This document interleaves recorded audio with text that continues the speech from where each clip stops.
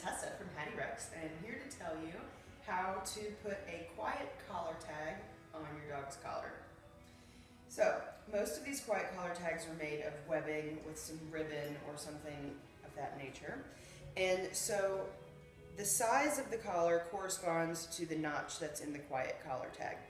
So what you do is you might want to bend these notches back a little bit and then just slide the top layer of the collar through the notches.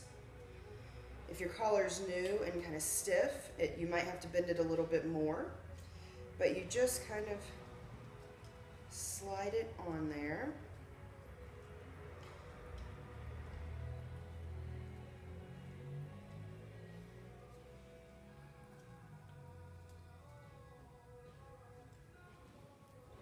And then once it's on there, this is the inside of the collar, once it's on there you want to pinch these little notches back so that way it stays securely.